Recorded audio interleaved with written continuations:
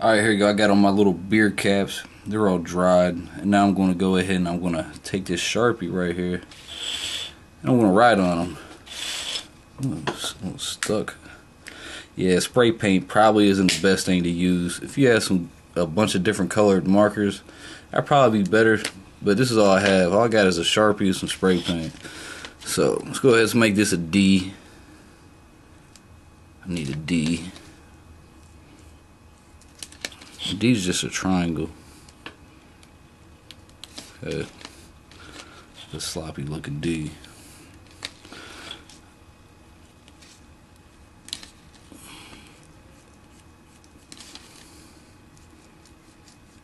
That made it look a little better. It's all good. Oh, actually, I forgot to show you something. Each letter in the Hebrew alphabet has a numerical value. So, in this case, this is a D. Its numerical value is a 4. So I'm going to flip it over. I'm going to write 4 on the back of it. So this will help me. Well, I already know the numbers, but this will help me remember what value D equals in Hebrew. So D has the value of 4. It's the number 4. So when you're learning Hebrew, you need to take these letters, like the letter D right here, and when you think of the number 4, or when you think in your mind of the value of 4, try to visualize this character right here in your mind. You know what I'm saying? So that's what you want to do. When you think of numbers, you want to visualize these Hebrew, the corresponding Hebrew number in your mind. You want to see it in your mind when you think of that number. Alright, so I got D. I think I need a Q. Q is like a little dome.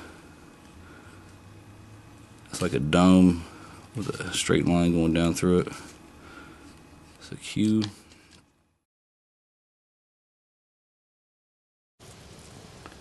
Okay, now we got that done. Let's move forward. As you can see, some of my letters are a little dinged up. It's because I made some of them a long time ago, but it's all good. But anyway, now I'm going to go through the entire alphabet, and I'm going to tell you how to pronounce each letter.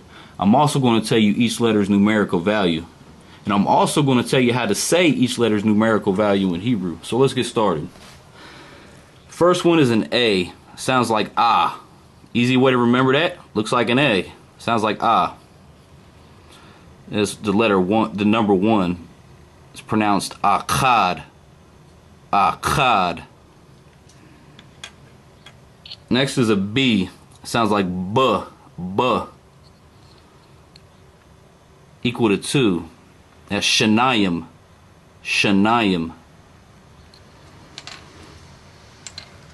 Next one is G. Sounds like guh, guh, gah.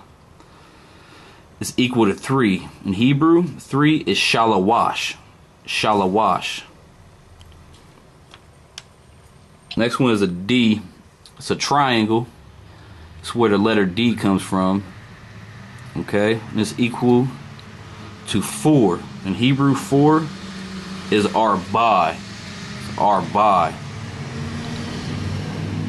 Arbai. Okay, the next one is an H. Sounds like ha. It's an H. Sounds like ha. It's equal to 5. In Hebrew, 5 is chamash. Chamash. Alright, the next one is a W. Sounds like wa. Like water. Sounds like wa. That's equal to 6. And it's pronounced shash. Shash. Very easy to remember. Almost sounds just like 6. Shash. The next one is a Z. Looks like a Z and sounds like a Z. Sounds like Z. Okay? What's that equal to? That's equal to 7. And the easy way to remember this, if I cover that little piece up right there, that looks like the number 7. So that's an easy way to remember that. And in Hebrew, 7 is pronounced shabai. Shabai. I'm also going to show you another little trick, because we all know that the lucky number 7 is the most spiritual of all the numbers. Everybody knows that 7 is considered to be a righteous number. Okay, so this is what I'm going to do. I'm going to take the first 7 of these little caps I have, because they're all circular. I'm going to take them and flip them back over. Okay, and this is what I'm going to do. There's 7 of them, okay? Let's count them. 1, 2, 3, 4, 5, 6, 7. Let's squeeze them all together, and look what we get. When you take 7 of these circular objects, squeeze them all together, you get a 6-point star. So, because you got a lot of people out there, they're like, oh, that's the 6-point star. That's the seal of Solomon. That's the symbol of Satan. Well, it doesn't have 6 points. It actually has 7 points because it takes 7 circles to make a 6-point star. Okay? Let's count them. 1, 2, 3, 4, 5, 6, 7. Okay? Because the 6-point star actually has 7 points, not 6 points. Okay? And we all know the moon is a circle, the sun is a circle, the earth is a circle. What more do I need to say? Not only that, but this whole myth of the Seal of Solomon comes from an old writing called the Testament of Solomon. Now, this is a writing that dates probably to 200 AD, you know, way after 1,000 years after Solomon Eve lived. But anyway, in this story, they try to say Solomon had this seal. He had a special ring to let him control demons, and they try to say he built the temple of the Lord by using a special seal. But anyway, when you actually read this writing called this Testament of Solomon, it tells you Solomon's ring was a 5-point star, not a 6-point star. And here's the proof. Alright, now I'm going to Google the Testament of Solomon. It's real easy. Anybody can do it.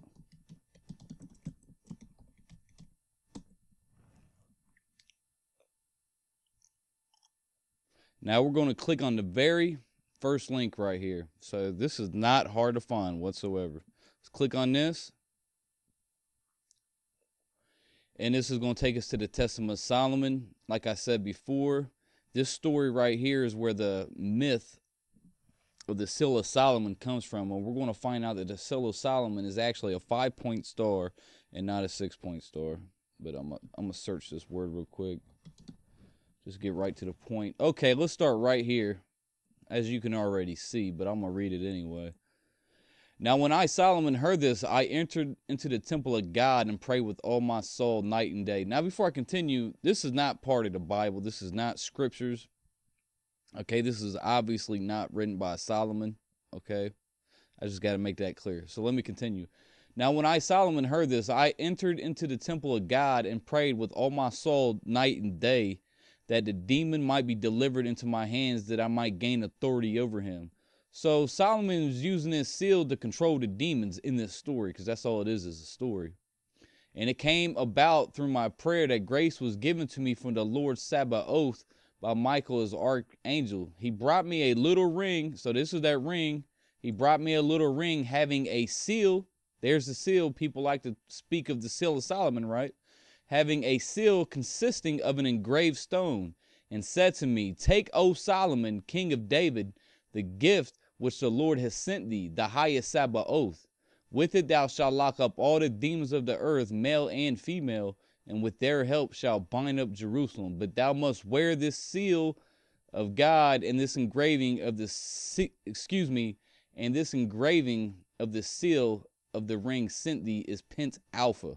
So it's pent alpha. So just like a pentagram, the word pent means 5. Okay, everybody knows the word pent means 5. This is basic stuff. Make it real big just in case you guys can't see it, in case you're an old man. Oops. And you need big, giant, old people letters. You probably got an old man phone with giant numbers on it. Let's make it even bigger. There we go. Make it giant. So you can see there's a 5-point star right here. So the Seal of Solomon is a 5-point star. It's not a 6-point star. Okay. And on top of that, the Seal of Solomon is not even real. It's a made up story. Okay. Back to the video. Okay. So now we know that the Seal of Solomon was actually a 5-point star, not a 6-point star. I'm going to show you something else. Let's take this number 4 right here. Let's spell King David's name. See, King David's name is spelled like this. It's spelled D. Let me get a W up in there. Got another D down here. It's spelled D-D-W-D. Okay, that's how you spell David's name in Hebrew. As you can see, it has 2 triangles in his name. So if I took this away, took one of these triangles and inverted it, and put one triangle over the other, I would get a 6-point star. Let's draw a picture for you just in case you're not good at visualizing things. Because David's name has this, because it's actually, that 6-point star is actually called a shield of David, okay? And it comes from David's name. Because if I draw a triangle right here, there's one triangle. If I draw another triangle on top of it, I get a 6-point star, okay? I think I pretty much made my point with that one. So let's go ahead and continue with the rest. What was we on the number? We was on this one. Now this sounds like ch. It's kind of like an X type sound or a CH type sound. Sounds like ch. Okay? And it's equal to 8. In Hebrew, 8 is shamna. Shamna. Okay? So let's continue. Next one, this is a T. It looks like a T, you know, with a little circle around it. It's pretty easy to remember just because it looks like a T. And it sounds like ta.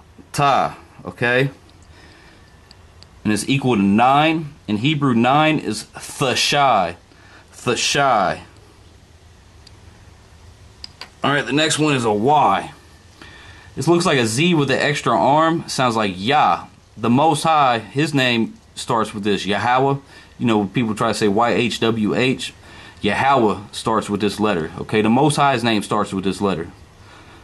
So it's a spiritual letter. Let's look at, well, all the letters are spiritual. But it's equal to 10. In Hebrew, 10 is Ishar. Ishar. Okay, let's get the next one. The next one looks like an upside down chicken foot or something. Okay, this is a K. Sounds like ka. Ka, like a hard K. And it's equal to 20. Okay? 20. In Hebrew, 20 is pronounced Isharyim.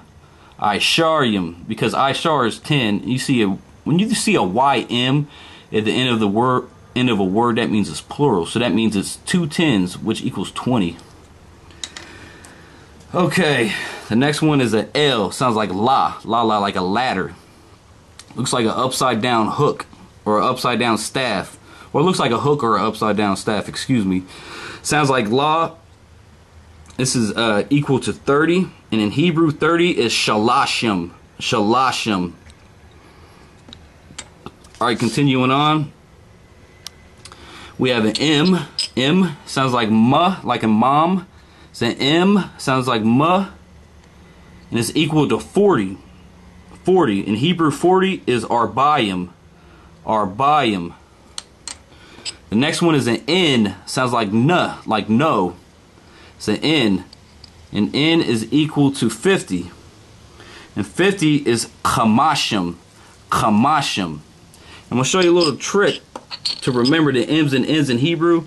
They're very similar to the English. If I take this M right here, if I turn that upside down, it looks, and cover up this little hook part, it looks like an English M. Same thing with the N. If I take that N, turn it upside down, cover up that little hook, that looks like an English N almost, okay? So that's an easy way to remember M's and N's. And just like the English alphabet and the Hebrew, they're right next to each other, okay? Alright, the next one, this is a S. There's a soft S, sounds like sa, like S-A, sa. The sa. Okay, looks like a tree, kind of looks like a telephone pole or something, right? And that's equal to 60. And 60 is shashim. Shashim. Alright, the next one is an I. Sounds like I, and it looks like an I. Let me use the I as a circle, right? So the easy way to remember this is it sounds like I and looks like an I and sounds like I, and it's equal to 70. Okay, in Hebrew, 70 is shabayim. Shabayim. Right, let's go to the next one. This is a P. Sounds like pa, like papa. It's a P. Sounds like 80. Okay, in Hebrew, 80 is shamnayim. Shamnayim. The next one is a Tazza, okay? This is a sound that is not in the English language, but it sounds like Tazza. And it's equal to 90. In Hebrew, 90 is thashayim. Thashayim. Next one is a Q. This is real easy to remember because it has the same concept of an English Q because it obviously derives from the Hebrew Q, okay? So it's a lot like an English Q. It sounds like hua. That's equal to 100. And 100 is ma'ah. Ma'ah. Okay, the next one is an R. Okay, sounds like Ra. Looks like a number 4.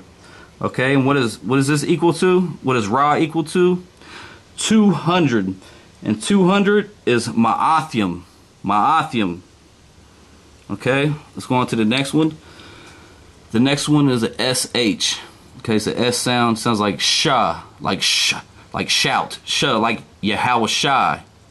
Okay, that's equal to 300. In Hebrew, 300 is Shalash Ma'awath. Shalash Ma'awath. Alright, and the very final letter is a Tha. This is a TH, like in the word the. It sounds like Tha.